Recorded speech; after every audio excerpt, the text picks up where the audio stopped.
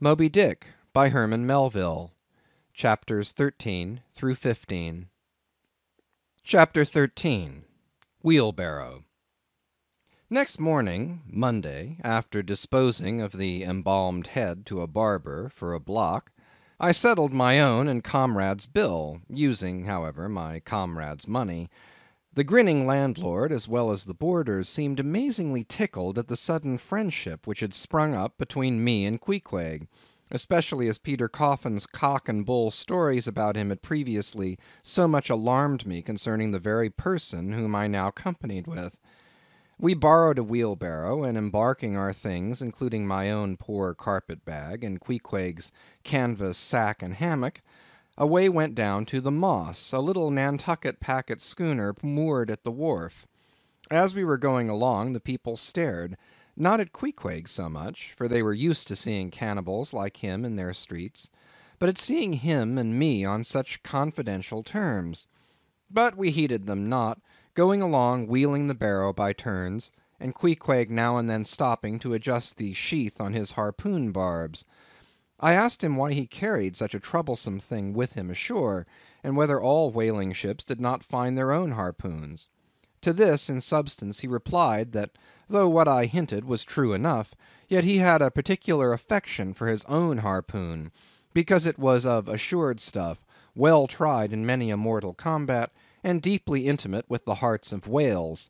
In short, like many inland reapers and mowers, who go into the farmers' meadows armed with their own scythes, though in no wise obliged to furnish them, even so Queequeg, for his own private reasons, preferred his own harpoon. Shifting the barrow from my hand to his, he told me a funny story about the first wheelbarrow he had ever seen. It was in Sag Harbor. The owners of his ship, it seems, had lent him one, in which to carry his heavy chest to his boarding-house. Not to seem ignorant about the thing, though in truth he was entirely so concerning the precise way in which to manage the barrow, Queequeg put his chest upon it, lashes it fast, and then shoulders the barrow and marches up the wharf. Why, said I, Queequeg, you might have known better than that, one would think. Didn't the people laugh? Upon this he told me another story. The people of his island of Cocavoco, it seems, at their wedding feasts, express the fragrant water of young cocoanuts into a large stained calabash, like a punch-bowl, and this punch-bowl always forms the great central ornament on the braided mat where the feast is held. Now a certain grand merchant ship once touched at Cocavoco, and its commander, from all accounts a very stately, punctilious gentleman, at least for a sea captain, this commander was invited to the wedding feast of Queequeg's sister, a pretty young princess just turned of 10. Well, when all the wedding guests were assembled at the bride's bamboo cottage, this captain marches in, and being assigned the post of honor, placed himself over against the punch-bowl, and between the high priest and his majesty the king, Queequeg's father. Grace being said, for those people have grace as well as we, though Queequeg told me that unlike us, who at such times look downward to our platters, they, on the contrary, copying the ducks, glance upward to the great giver of all feasts.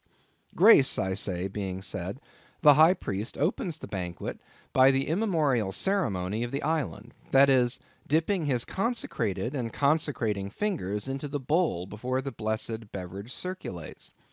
Seeing himself placed next to the priest, and noting the ceremony, and thinking himself, being captain of a ship, as having plain precedence over a mere island king, especially in the king's own house, the captain coolly proceeds to wash his hands in the punch-bowl, taking it, I suppose, for a huge finger-glass.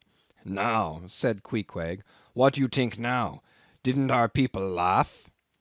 At last, passage paid and luggage safe, we stood on board the schooner. Hoisting sail, it glided down the Acushnet River. On one side New Bedford rose in terraces of streets, their ice-covered trees all glittering in the clear, cold air. Huge hills and mountains of casks on casks were piled upon her wharves, and side by side the world-wandering whale ships lay silent and safely moored at last, while from others came a sound of carpenters and coopers, with blended noises of fires and forges to melt the pitch, all betokening that new cruises were on the start. that one most perilous and long voyage ended only begins a second, and a second ended only begins a third, and so on, forever and for aye. Such is the endlessness, yea, the intolerableness of all earthly effort. Gaining the more open water, the bracing breeze waxed fresh. The little moss tossed the quick foam from her bows as a young colt his snortings. How I snuffed that Tartar air! How I spurned that turnpike earth, that common highway all overdented with the marks of slavish heels and hoofs, and turned me to admire the magnanimity of the sea which will permit no records. At the same foam fountain, Queequeg seemed to drink and reel with me. His dusky nostrils swelled apart, he showed his filed and pointed teeth. On we flew, and, our offing gained, the moss did homage to the blast, ducked and dived her bows as a slave before the Sultan. Sideways leaning, we sideways darted, every rope yarn tingling like a wire, the two tall masts buckling like Indian canes in land tornadoes. So full of this reeling scene were we, as we stood by the plunging bowsprit, that for some time we did not notice the jeering glances of the passengers, a lubber-like assembly, who marvelled that two fellow beings should be so companionable, as though a white man were anything more dignified than a whitewashed negro.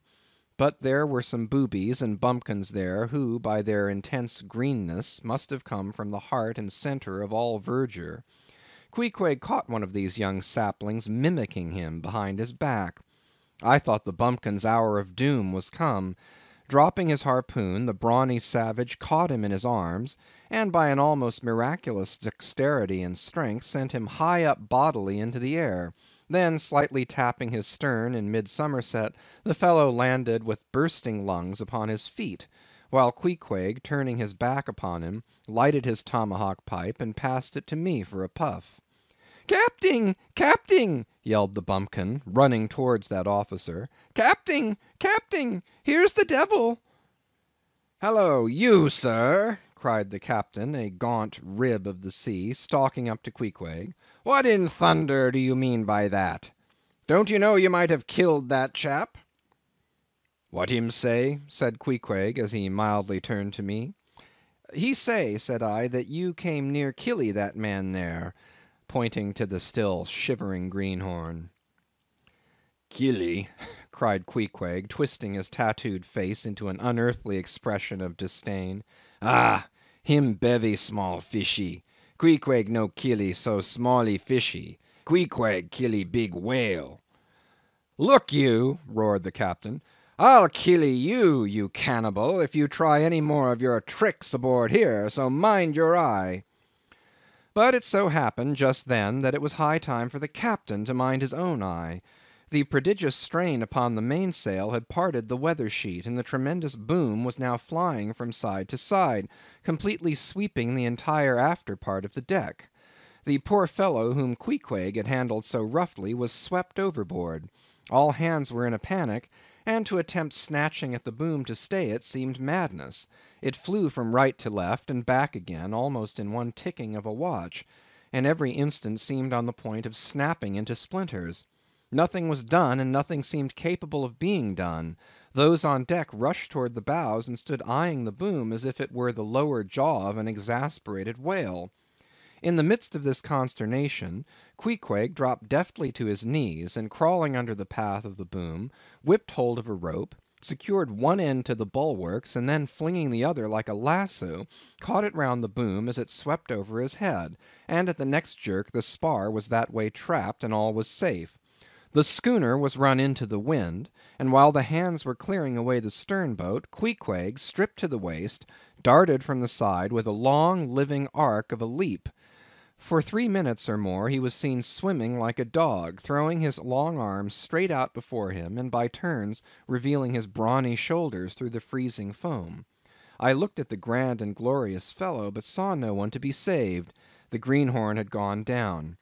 Shooting himself perpendicularly from the water, Queequeg now took an instant's glance around him, and seeming to see just how matters were, dived down and disappeared. A few minutes more and he rose again, one arm still striking out, and with the other dragging a lifeless form. The boat soon picked them up. The poor bumpkin was restored. All hands voted Queequeg a noble trump. The captain begged his pardon. From that hour I clove to Queequeg like a barnacle. Yea, till poor Queequeg took his last long dive.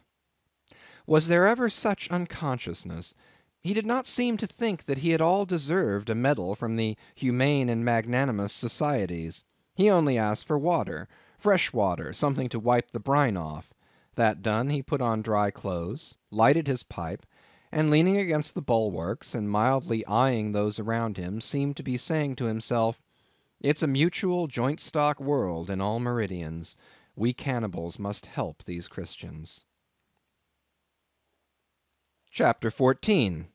Nantucket. Nothing more happened on the passage worthy of mentioning, so after a fine run we safely arrived in Nantucket. Nantucket! Take out your map and look at it. See what a real corner of the world it occupies, how it stands there away off shore, more lonely than the Eddystone lighthouse. Look at it, a mere hillock and elbow of sand, all beach and without a background. There is more sand there than you would use in 20 years as a substitute for blotting paper. Some gamesome whites will tell you that they have to plant weeds there, that they don't grow naturally, that they import Canada thistles, that they have to send beyond seas for a spile to stop a leak in an oil cask, that pieces of wood in Nantucket are carried about like bits of the true cross in Rome, that people there plant toadstools before their house to get under the shade in summer time, that one blade of grass makes an oasis, 3 blades in a day's walk a prairie, that they wear quicksand shoes, something like Laplander snowshoes, that they are so shut up, belted about, every way enclosed, surrounded, and made an utter island of by the ocean, that to their very chairs and tables small clams will sometimes be found adhering, as to the backs of sea turtles.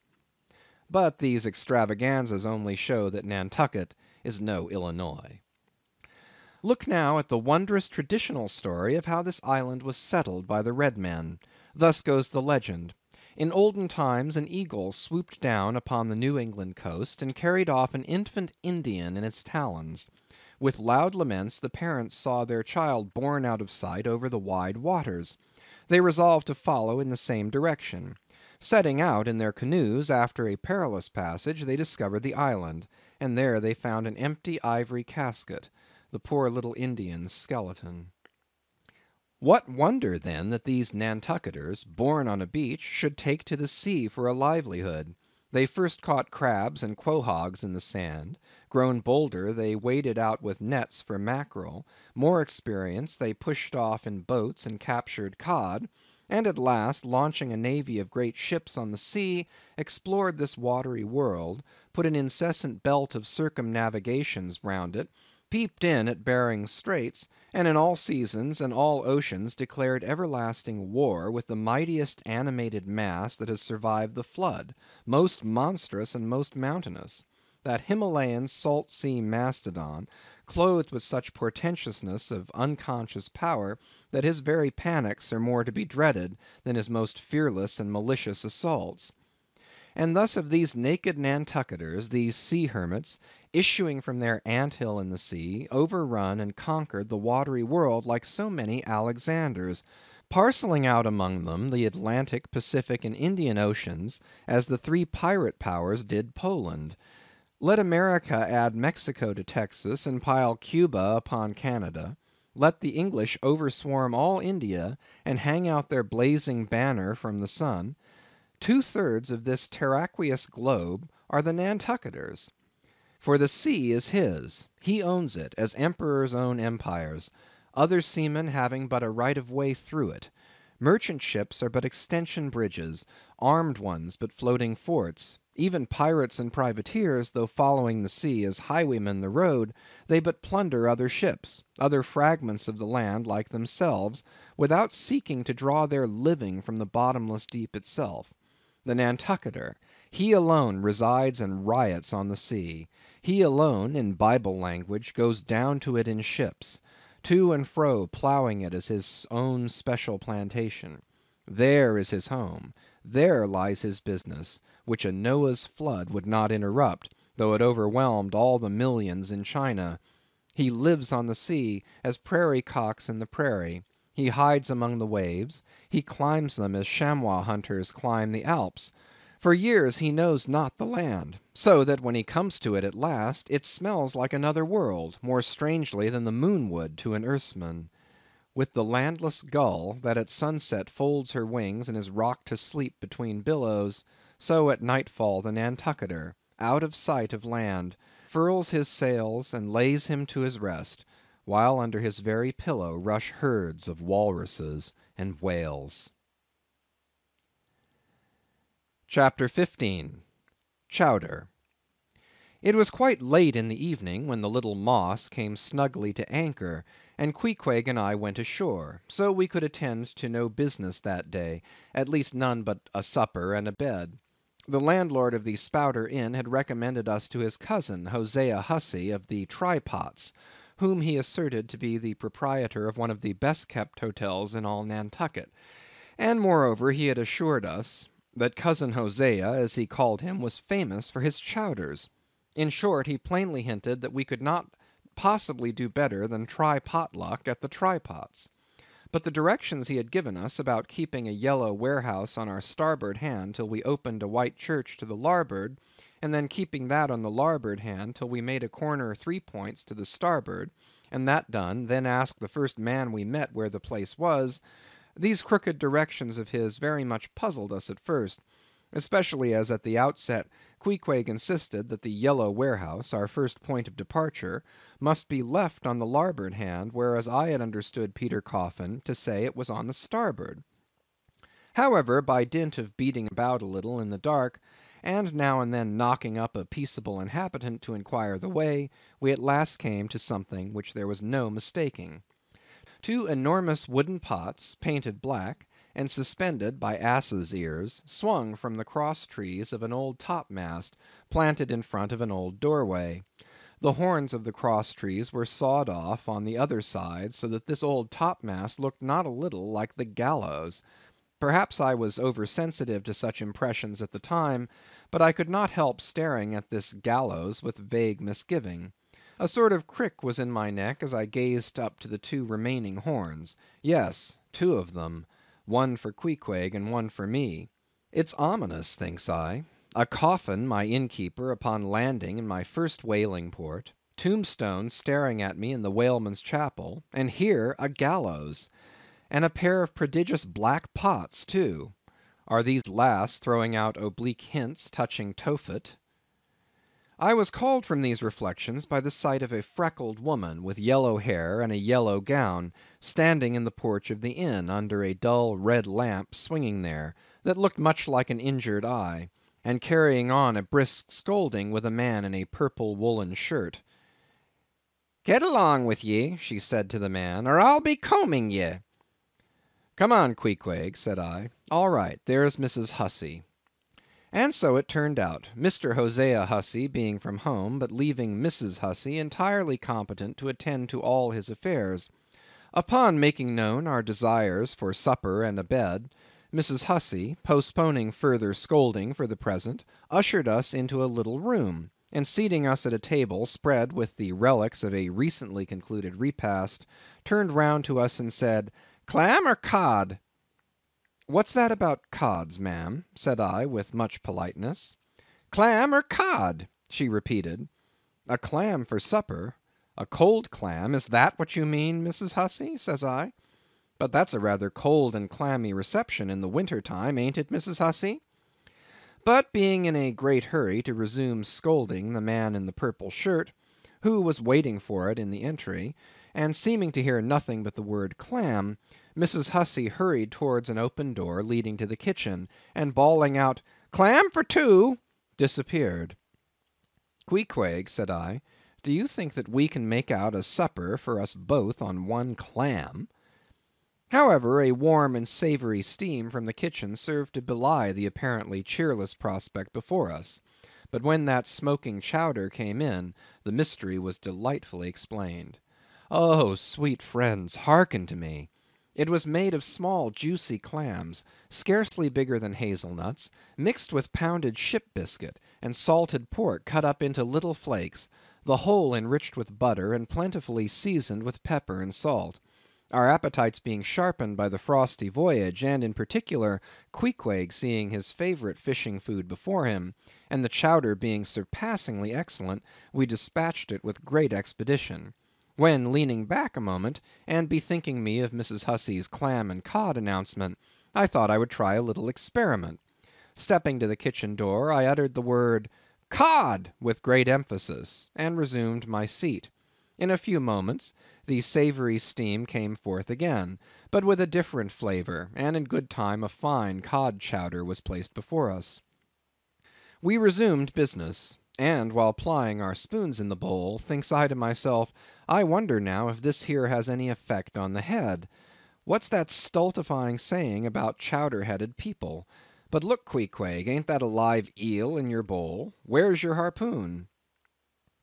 Fishiest of all fishy places was the trypots, which well deserved its name, for the pots there were always boiling chowders. Chowder for breakfast, and chowder for dinner, and chowder for supper, till you began to look for fish bones coming through your clothes. The area before the house was paved with clam shells. Mrs. Hussey wore a polished necklace of codfish vertebrae, and Hosea Hussey had his account books bound in superior old shark skin. There was a fishy flavour to the milk, too, which I could not at all account for, till one morning, happening to take a stroll along the beach among some fishermen's boats, I saw Hosea's brindled cow feeding on fish remnants, and marching along the sand with each foot in a cod's decapitated head, looking very slipshod, I assure you.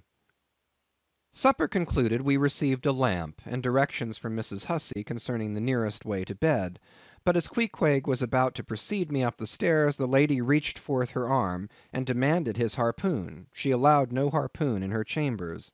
Why not? Said I. Every true whaleman sleeps with his harpoon. But why not? Because it's dangerous, says she. Ever since young Stiggs, coming from that unfortunate v'yage of his, when he was gone 4 years and a half, with only 3 barrels of ile, was found dead in my first floor back with his harpoon in his side. Ever since then I allow no boarders to take sich dangerous weepons in their rooms at night. So, Mr. Queequeg, for she had learned his name, I will just take this here iron and keep it for you till morning. But the chowder, clam or cod tomorrow for breakfast, men? Both, says I, and let's have a couple of smoked herring by way of variety. End of chapters 13 through 15.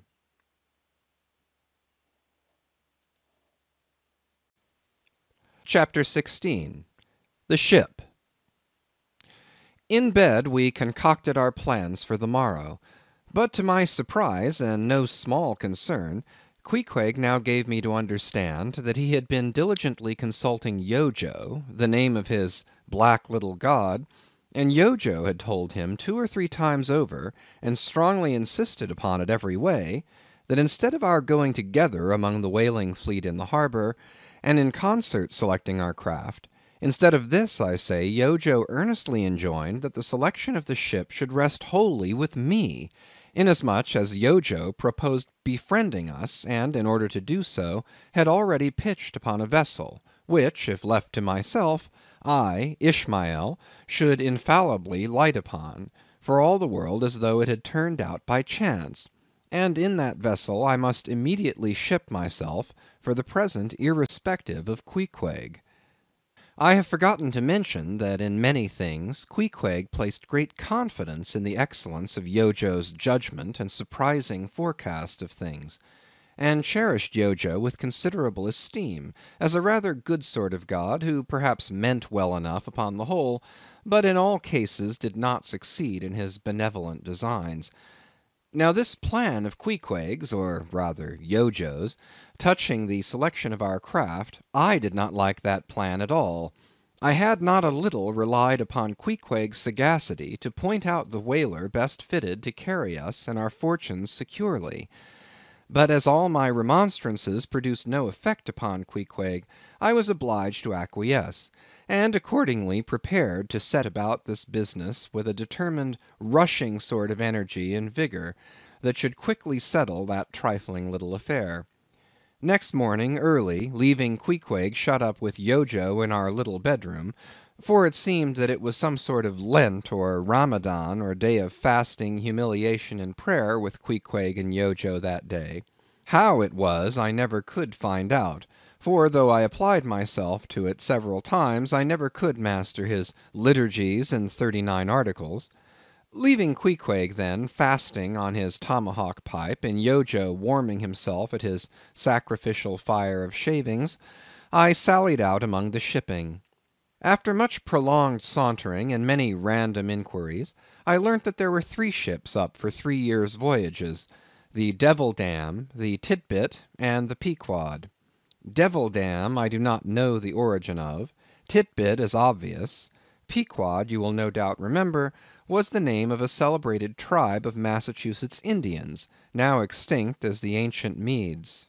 I peered in pride about the Devil Dam, from her hopped over to the Titbit, and finally going on board the Pequod, looked around her for a moment, and then decided that this was the very ship for us.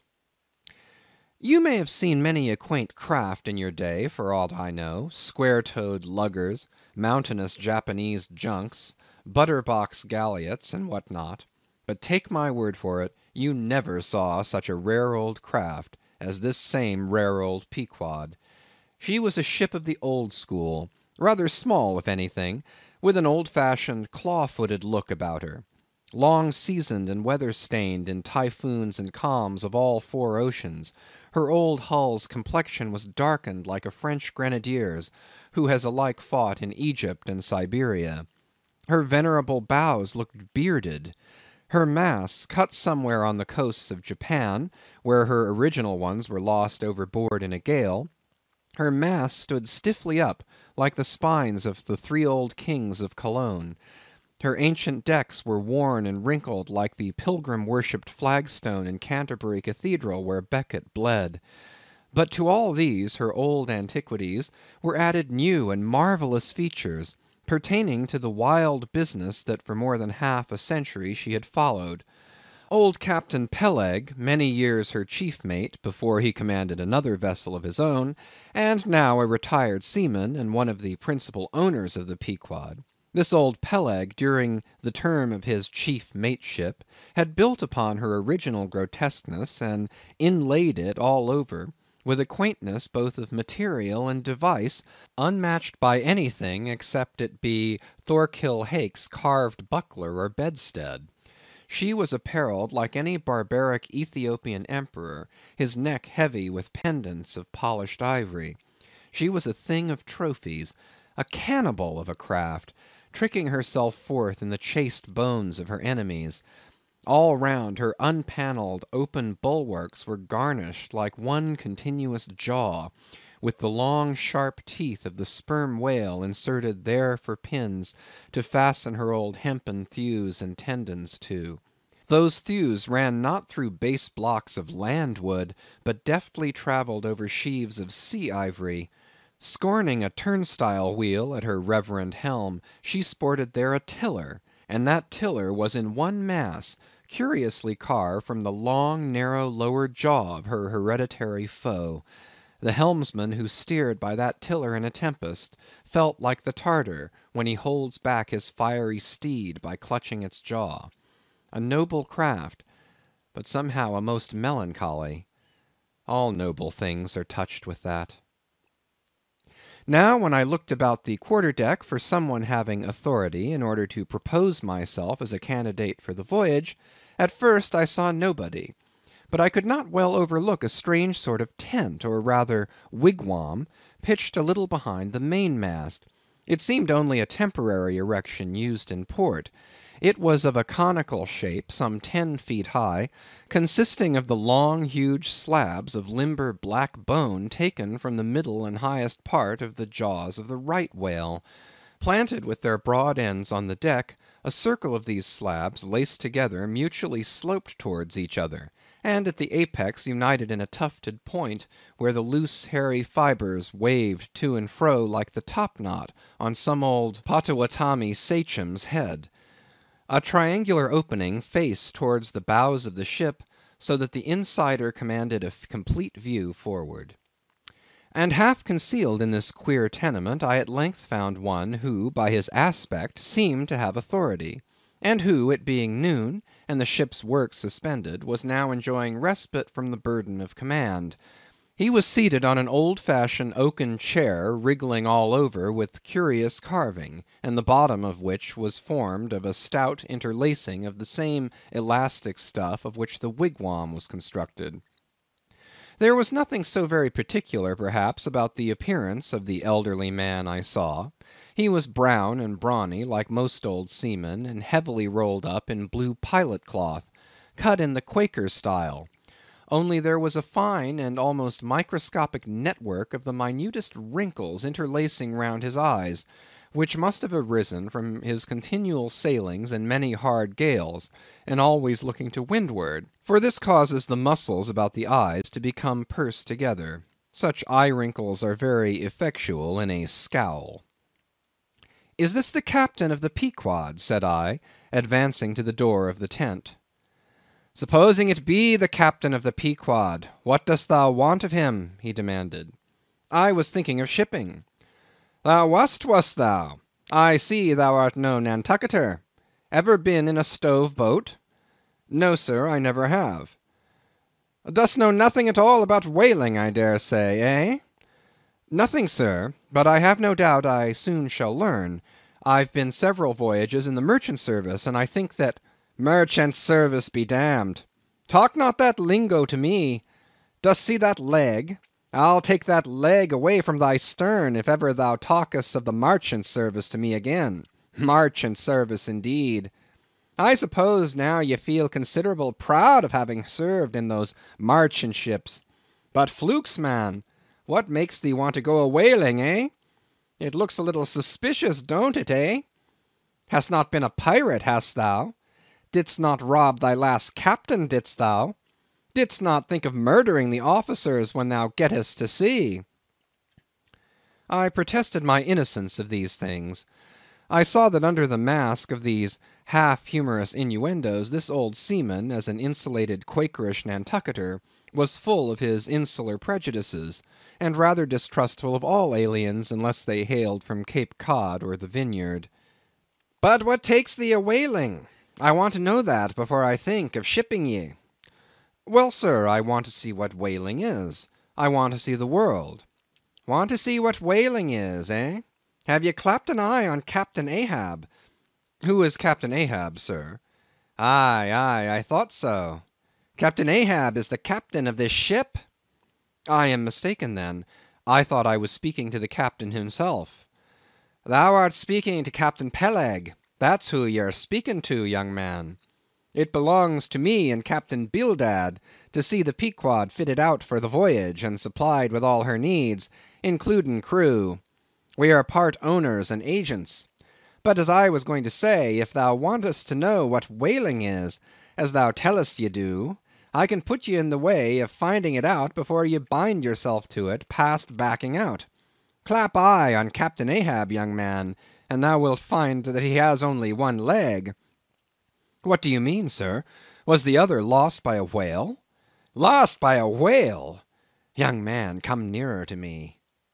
It was devoured, chewed up, crunched by the monstrousest parmacetti that ever chipped a boat.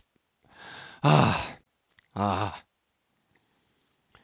I was a little alarmed by his energy, perhaps also a little touched at the hearty grief in his concluding exclamation, but said as calmly as I could, "What you say is no doubt true enough, sir, but how could I know there was any peculiar ferocity in that particular whale, though indeed I might have inferred as much from the simple fact of the accident." "Now look ye, young man, thy lungs are a sort of a soft, d'ye see? Thou dost not talk shark a bit. Sure ye been to sea before now? Sure of that?" "Sir," said I thought I told you that I had been 4 voyages in the merchant—" "Hard down on that! Mind what I said about the marching service. Don't aggravate me. I won't have it. But let us understand each other. I have given thee a hint about what whaling is.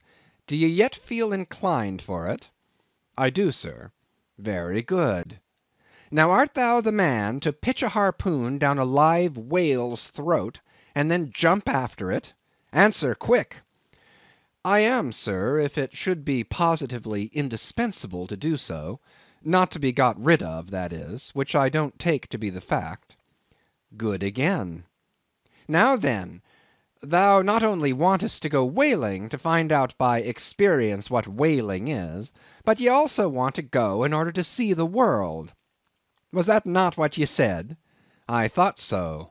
Well then, just step forward there, and take a peep over the weather bow, and then back to me, and tell me what ye see there.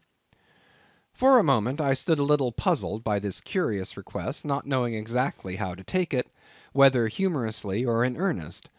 But concentrating all his crow's feet into one scowl, Captain Peleg started me on the errand.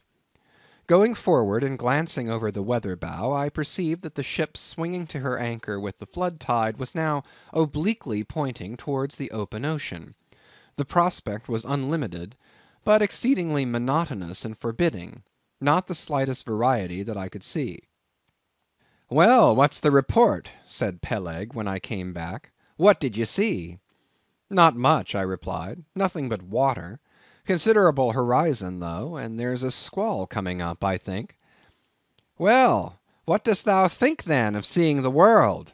Do you wish to go round Cape Horn to see any more of it, eh? Can't you see the world where you stand? I was a little staggered, but go a-whaling I must, and I would, and the Pequod was as good a ship as any, I thought the best, and all this I now repeated to Peleg. Seeing me so determined, he expressed his willingness to ship me. And thou mayest as well sign the papers right off, he added. Come along with ye. And so saying, he led the way below deck into the cabin. Seated on the transom was what seemed to me a most uncommon and surprising figure. It turned out to be Captain Bildad, who, along with Captain Peleg, was one of the largest owners of the vessel, the other shares, as is sometimes the case in these ports, being held by a crowd of old annuitants, widows, fatherless children, and chancery wards, each owning about the value of a timber-head or a foot of plank or a nail or two in the ship. People in Nantucket invest their money in whaling vessels the same way that you do yours in approved state stocks bringing in good interest. Now Bildad, like Peleg, and indeed many other Nantucketers, was a Quaker, the island having been originally settled by that sect, and to this day its inhabitants in general retain in an uncommon measure the peculiarities of the Quaker, only variously and anomalously modified by things altogether alien and heterogeneous.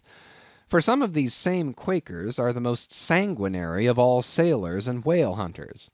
They are fighting Quakers. They are Quakers with a vengeance.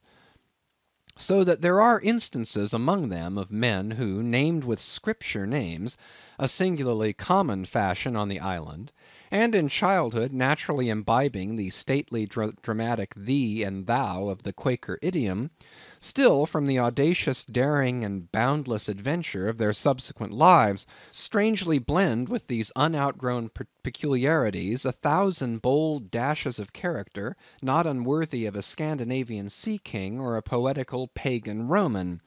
And when these things unite in a man of greatly superior natural force, with a globular brain and a ponderous heart, who has also by the stillness and seclusion of many long night watches in the remotest waters, and beneath constellations never seen here at the north, been led to think untraditionally and independently, receiving all nature's sweet or savage impressions fresh from her own virgin, voluntary, and confiding breast, and thereby chiefly, but with some help from accidental advantages, to learn a bold and nervous lofty language, that man makes one in a whole nation's census, a mighty pageant creature formed for noble tragedies.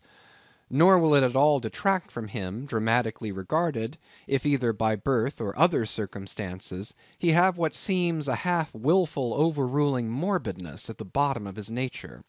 For all men tragically great are made so through a certain morbidness. Be sure of this, O young ambition, all mortal greatness is but disease. But as yet we have not to do with such a one, but with quite another, and still a man who, if indeed peculiar, it only results again from another phase of the Quaker, modified by individual circumstances. Like Captain Peleg, Captain Bildad was a well-to-do, retired whaleman. But unlike Captain Peleg, who cared not a rush for what are called serious things, and indeed deemed those selfsame serious things the veriest of all trifles, Captain Bildad had not only been originally educated according to the strictest sect of Nantucket Quakerism, but all his subsequent ocean life, and the sight of many unclad lovely island creatures round the Horn, all that had not moved this native-born Quaker one single jot, had not so much as altered one angle of his vest. Still, for all this immutableness, there was some lack of common consistency about the worthy Captain Bildad.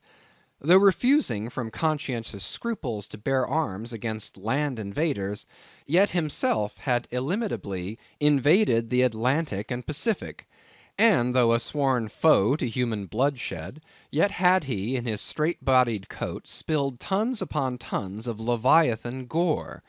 How now, in the contemplative evening of his days, the pious Bildad reconciled these things in his reminiscence, I do not know, but it did not seem to concern him much, and very probably he had long since come to the sage and sensible conclusion that a man's religion is one thing, and this practical world quite another. This world pays dividends. Rising from a little cabin boy in short clothes of the drabbest drab to a harpooneer in the broad shad-bellied waistcoat, from that becoming boat-header, chief mate, and captain, and finally a ship-owner, Bildad, as I hinted before, had concluded his adventurous career by wholly retiring from active life at the goodly age of 60, and dedicating his remaining days to the quiet receiving of his well-earned income.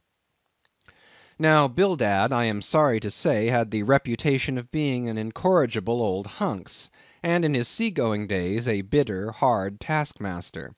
They told me in Nantucket, though it certainly seems a curious story, that when he sailed the old Cattegut whaleman, his crew, upon arriving home, were mostly all carried ashore to the hospital, sore exhausted and worn out.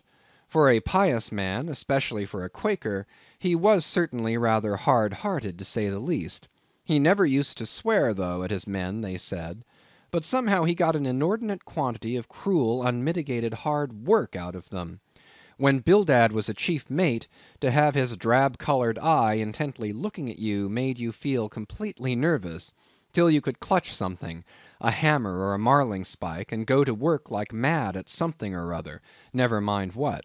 Indolence and idleness perished before him. His own person was the exact embodiment of his utilitarian character. On his long, gaunt body he carried no spare flesh, no superfluous beard, his chin having a soft, economical nap to it, like the worn nap of his broad-brimmed hat. Such, then, was the person that I saw seated on the transom when I followed Captain Peleg down into the cabin. The space between the decks was small, and there bolt upright sat old Bildad, who always sat so, and never leaned, and this to save his coat-tails. His broad brim was placed beside him, his legs were stiffly crossed, his drab vesture was buttoned up to his chin, and spectacles on nose, he seemed absorbed in reading from a ponderous volume. "Bildad!" cried Captain Peleg. "At it again, Bildad, eh? You've been studying those scriptures now for the last 30 years, to my certain knowledge. How far you get, Bildad?" As if long habituated to such profane talk from his old shipmate, Bildad, without noticing his present irreverence, quietly looked up, and seeing me, glanced again inquiringly towards Peleg. "He says he's our man, Bildad," said Peleg. "He wants to ship." "Dost thee?" said Bildad in a hollow tone, and turning round to me. "I dost," said I unconsciously, he was so intense a Quaker. "What do you think of him, Bildad?" said Peleg. "He'll do," said Bildad, eyeing me, and then went on spelling away at his book in a mumbling tone quite audible. I thought him the queerest old Quaker I ever saw, especially as Peleg, his friend and old shipmate, seemed such a blusterer. But I said nothing, only looking round me sharply. Peleg now threw open a chest, and drawing forth the ship's articles, placed pen and ink before him, and seated himself at a little table. I began to think it was high time to settle with myself at what terms I would be willing to engage for the voyage. I was already aware that in the whaling business they paid no wages, but all hands, including the captain, received certain shares of the profit, called lays, and that these lays were proportioned to the degree of importance pertaining to the respective duties of the ship's company. I was also aware that being a green hand at whaling, my own lay could not be very large, but considering that I was used to the sea, could steer a ship, splice a rope, and all that, I made no doubt that from all I had heard I should be offered at least the 275th lay, that is, the 275th part of the clear net proceeds of the voyage, whatever that might eventually amount to. And though the 275th lay was what they call a rather long lay, yet it was better than nothing, and if we had a lucky voyage, might pretty nearly pay for the clothing I would wear out on it, not to speak of my 3 years' beef and board, for which I would not have to pay 1 stiver.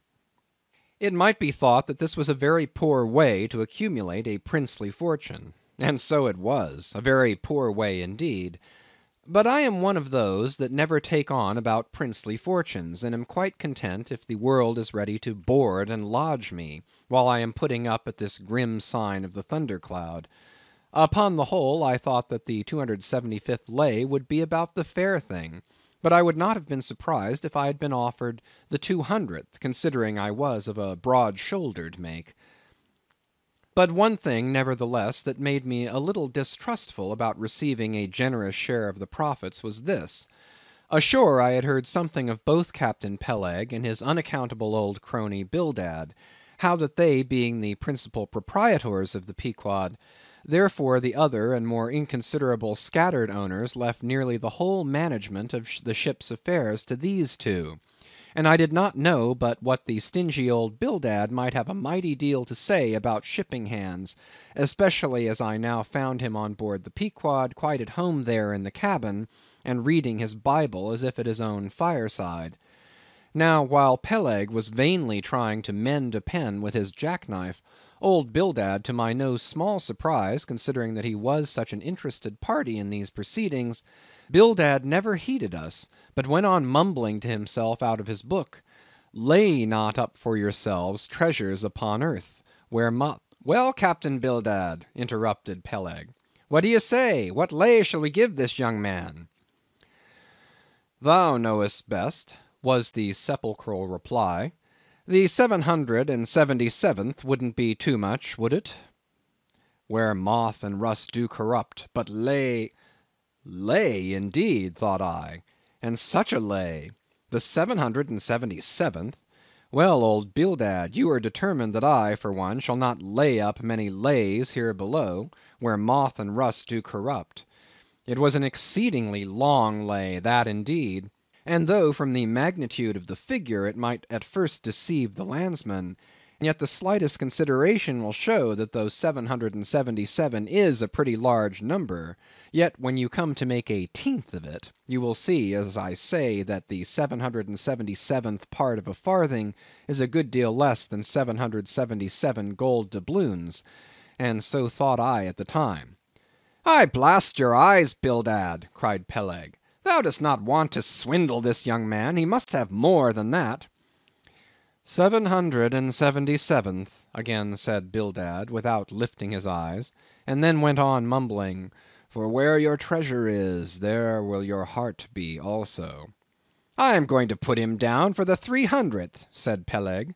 "Do you hear that, Bildad? The 300th lay, I say." Bildad laid down his book, and turning solemnly towards him, said, "Captain Peleg, thou hast a generous heart, But thou must consider the duty thou owest to the other owners of this ship, widows and orphans, many of them, and that if we too abundantly reward the labours of this young man, we may be taking bread from those widows and those orphans. The 777th lay, Captain Peleg." "Thou Bildad!" roared Peleg, starting up and clattering about the cabin. "Blast ye, Captain Bildad, if I had followed thy advice in these matters, I would afore now had a conscience to lug about that would be heavy enough to founder the largest ship that ever sailed round Cape Horn." "Captain Peleg," said Bildad steadily, "thy conscience may be drawing 10 inches of water or 10 fathoms, I can't tell.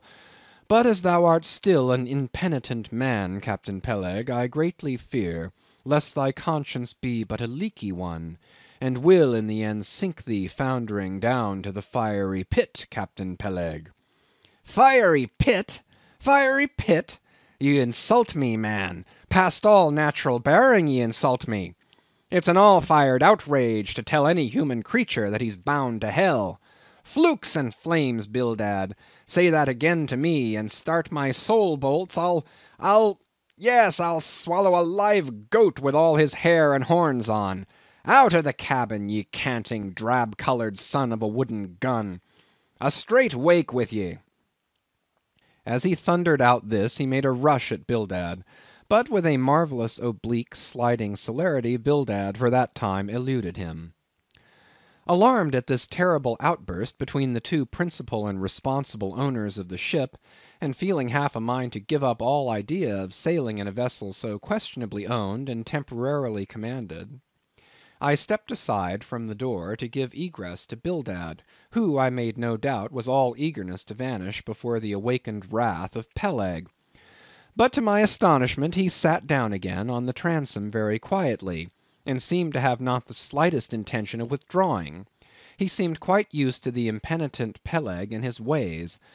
As for Peleg, after letting off his rage as he had, there seemed no more left in him, and he too sat down like a lamb, though he twitched a little as if still nervously agitated. "Whew!" he whistled at last. "The squall's gone off to leeward, I think.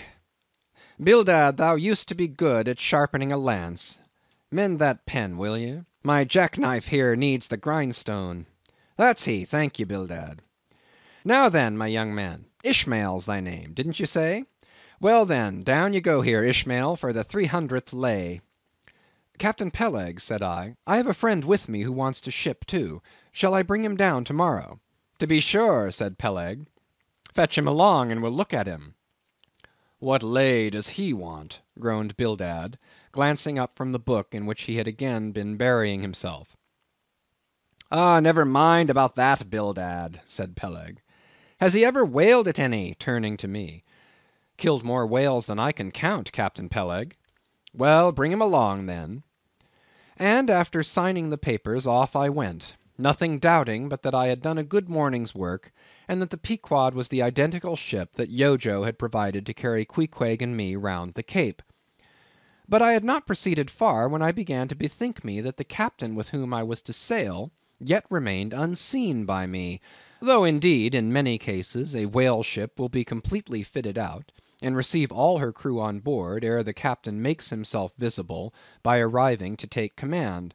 For sometimes these voyages are so prolonged, and the shore intervals at home so exceedingly brief, that if the captain have a family, or any absorbing concernment of that sort, he does not trouble himself much about his ship in port, but leaves her to the owners till all is ready for sea.